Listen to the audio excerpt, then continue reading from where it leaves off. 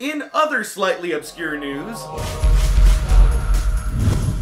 today's Rich Vlog is sponsored by Full Sail University. Have you ever thought about turning your love of gaming into a career but are not sure where to start? Full Sail University offers a variety of gaming degree programs, on campus and online, that teach you the tools, technology, and workflow used by today's gaming studios. Whether you're interested in coding, art, producing, or mobile game development, there's a game degree program for you. Graduates have worked on huge franchises like GTA, Assassin's Creed, and Call of Duty, to name a few. Click the link in the description to find out more about Full Sail.